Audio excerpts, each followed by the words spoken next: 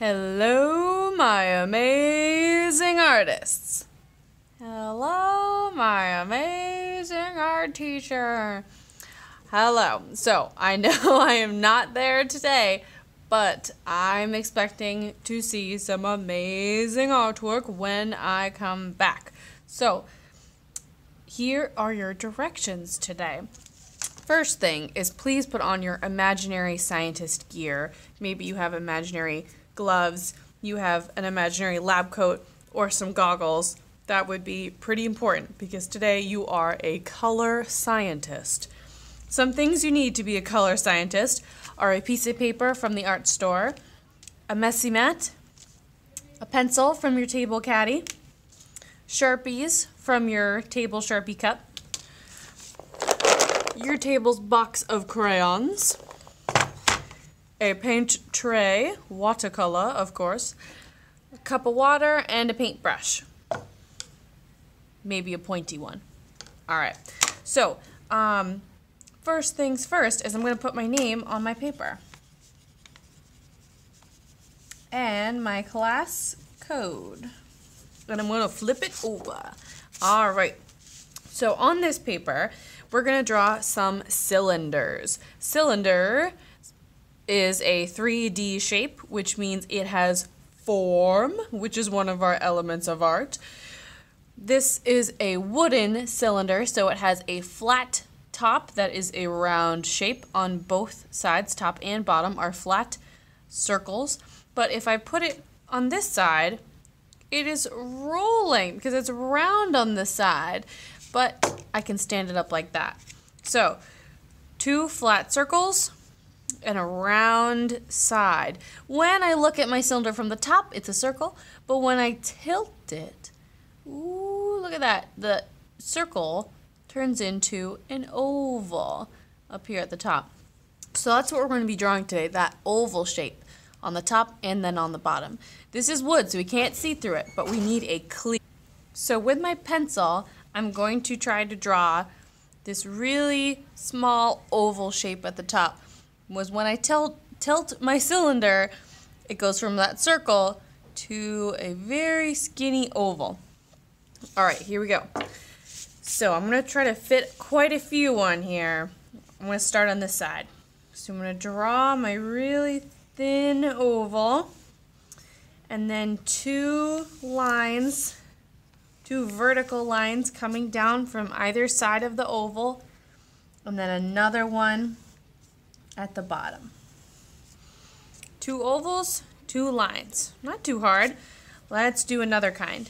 So I'm going to draw a really skinny, small oval at the top up here. Two vertical lines. And then my bottom is going to flare out really wide. Like that. And then I'm going to draw a big oval to meet these two lines together. Ta-da! I'm going to draw some more. There we go. Let's see, maybe a big one right back here. Big oval. Wide but skinny. Two lines. And it's going to be, how about in front? Like that. And then I'm going to draw another oval. Da-da-da. And then I think I can fit one more in here.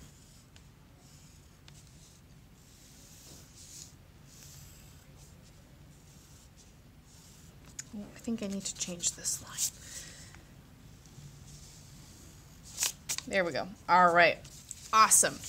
So each oval has a top arching line and then a bottom arching line. You can draw it just like that on both sides. Cool. So since this is in front of the big triangle beaker, I'm going to erase this. Don't need it. All right. Cool. Now I can add some measuring lines to my cylinders. Maybe I am measuring milliliters of a liquid, and you can also number them if you want. I always start at the bottom when I'm numbering and going up, because this little bit would be like 1 milliliter, and then you keep going up. All right, cool. So I'm going to add some lines to my cylinders, and then I'm also going to add a table line that cuts across. So, because right now my cylinders are just floating in space. So I'm going to add a line.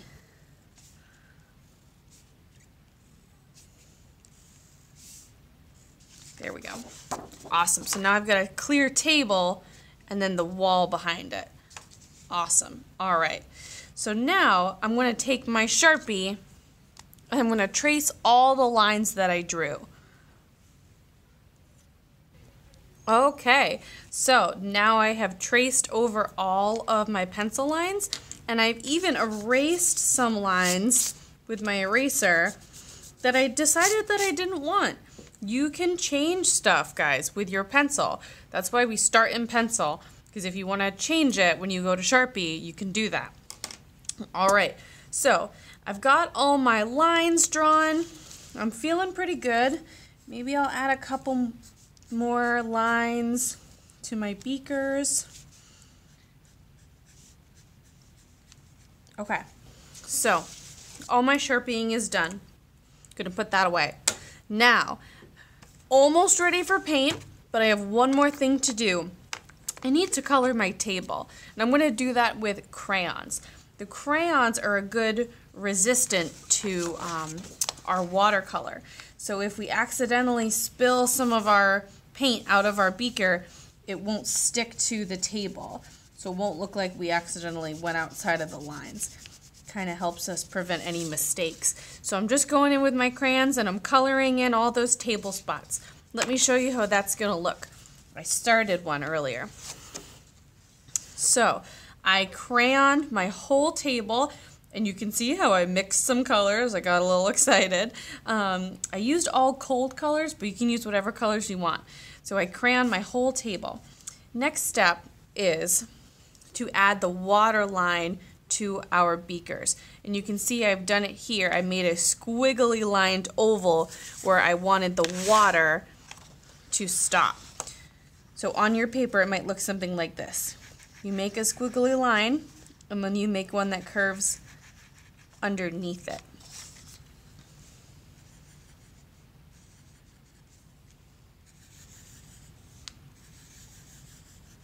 Just like that.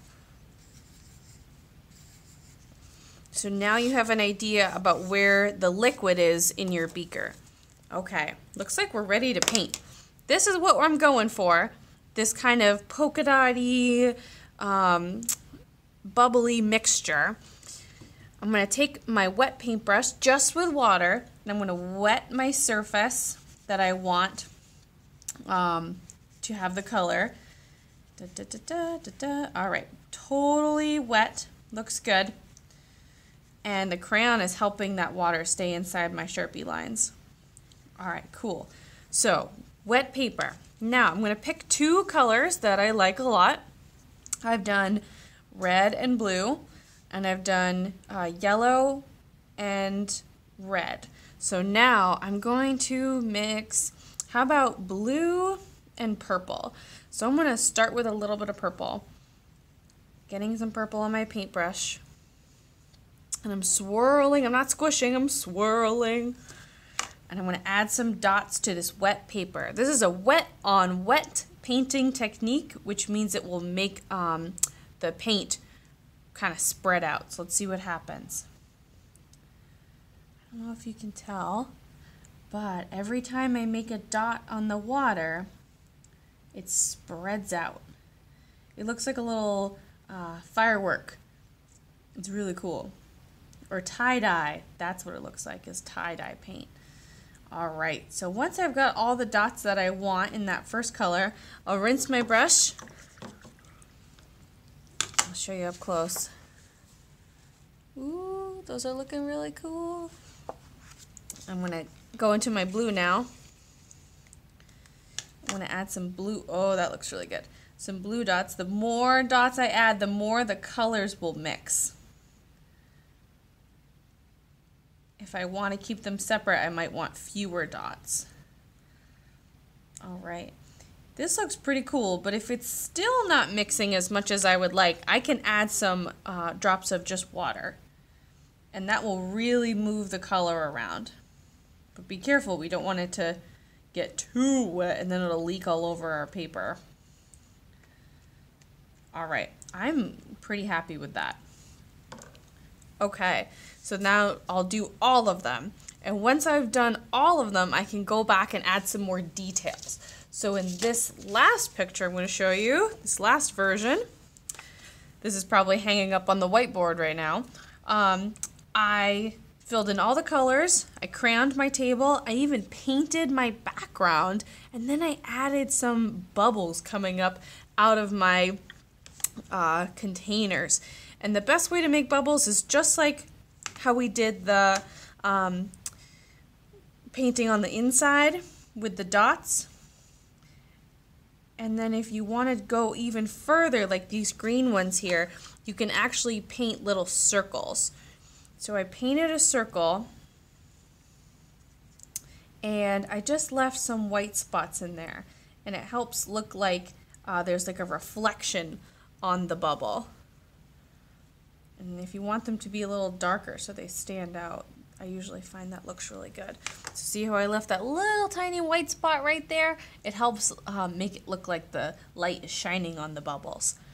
All right, you guys, when you're all done and you have all your containers painted, you've added some funky details, and your name is on the back of your paper, ta-da, right there, you can put it on the drying rack, please.